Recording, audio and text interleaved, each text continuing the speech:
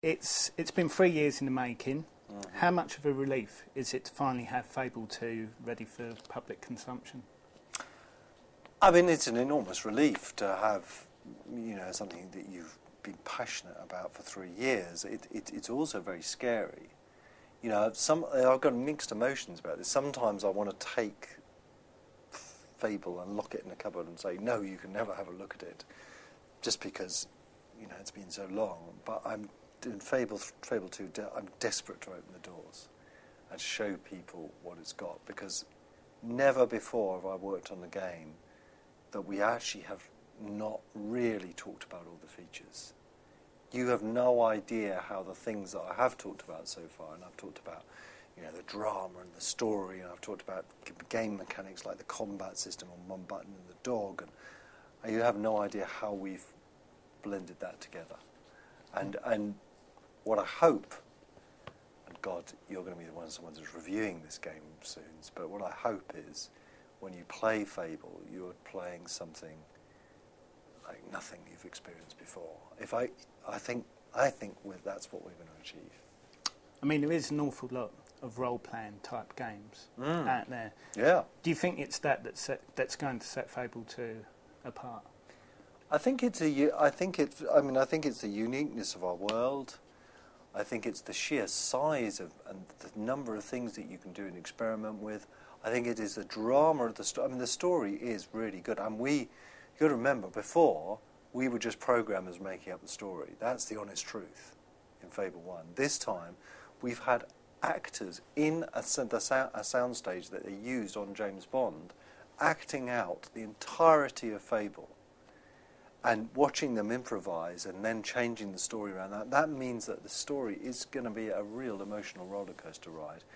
And on top of that, you've got some new things that you've never seen in the game before. The dog you've never seen in the game before. The way you navigate around the world you've never seen in the game before. The freedom to be who you really are is totally unique in Fable 2. The world of Albion in Fable 2 is obviously billed as a dynamic one, where you can directly influence the course of the game and the world surrounding you sort of irreversibly. Isn't that a bit scary? Can a gamer actually ruin the game by making the wrong decisions, as it were? Well, that's interesting. If you start worrying too much about, I want to be truly good or truly evil, and you start obsessing about that too much, then I think it would be worrying. But I think what you'll find is, firstly, there's a subtlety to what is good and evil. We're measuring much more than good and evil now. We're measuring how cruel or kind you are. We're measuring how cruel, pure or corrupt you are, how greedy or how generous you are. And all of these you kind of then start to forget about, this is, if I do this, this will happen, or this will happen. You just be yourself.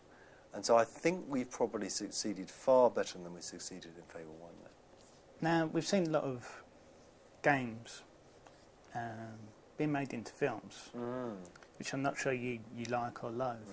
But are there any of your past games you could see making it successfully to the big screen? I can't think of many, if any, examples of films that have really done the games any good, to be honest with you. Absolutely. I'd like to think there was a game that I worked on which could inspire a film, and maybe the closest one probably would be a game called Syndicate that I worked on a long time ago. And I think the world and the ethos behind Syndicate would still make an interesting film, but it's a dangerous game. I'm sure there will be somebody that asks us about, could we make Fable into a film? And I would be very nervous about that, because you're giving your dream to another dreamer, and how they reinvent your dream, it would be immensely scary. Would you ever revisit any of, we've seen it here with Fable, but would you ever consider making a new version of Syndicate for the new consoles, or perhaps Populous? I'd love to do that. I certainly have a very clear idea what I would do with Populous and what I would do with Syndicate, but unfortunately the rights are held by Electronic Arts. And unless I sneak into their vaults and steal those rights back, I don't think there's a chance of making a version of Syndicate or Populous. Given the games that you've been responsible for, what do you think will be your legacy to the games industry? God, that's a very difficult question, isn't it?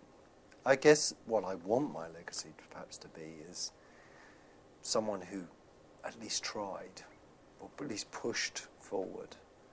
And, I know I say I want to make the greatest game and the greatest film, the greatest story and whatever, but at least if you try and make something different, if you try and invent something that hasn't existed before, it's worth trying.